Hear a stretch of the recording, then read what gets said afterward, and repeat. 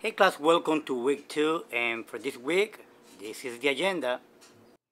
This week you're gonna get to watch the PBS documentary, The US-Mexican War.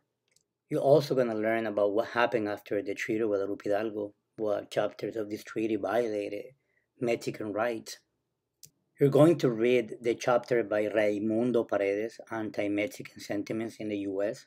It deals with the brutal history of anti-Latino discrimination in America. And finally, based upon your readings on the anti-Mexican sentiments in the U.S. by Raimundo Paredes, and after viewing the PBS U.S.-Mexican War documentary, I want you to go to your discussions and please let us know if these ideas of American expansionism were racially motivated and how the U.S.-Mexican War ended up being a big deal in the debate over slavery in the U.S. And that's all for week 2, and stay tuned. Bye.